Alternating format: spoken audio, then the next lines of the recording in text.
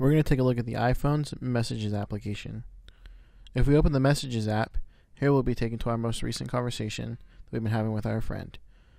If we scroll down, we can see our conversation.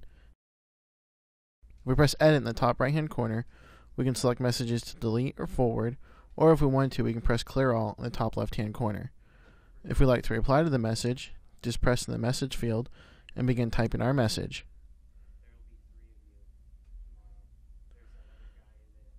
If we wanted to add an emoji, all we have to do is press the world button in the lower left hand corner, and we can select from a different emojis in our emoji menu.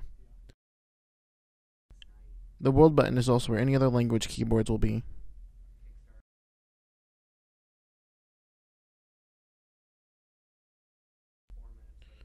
If we tap and hold on the world button, we can also see a list of the keyboards that we have on our iPhone. If we press the numbers button in the lower left hand corner, we can be taken to our numbers and characters keyboard.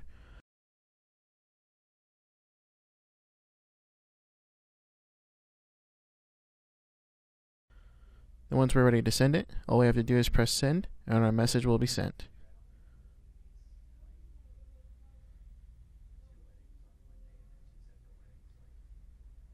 If we wanted to add a photo or video, all we have to do is press the camera icon on the left hand side of the message field, and we can take a photo or video, or we choose from our camera roll.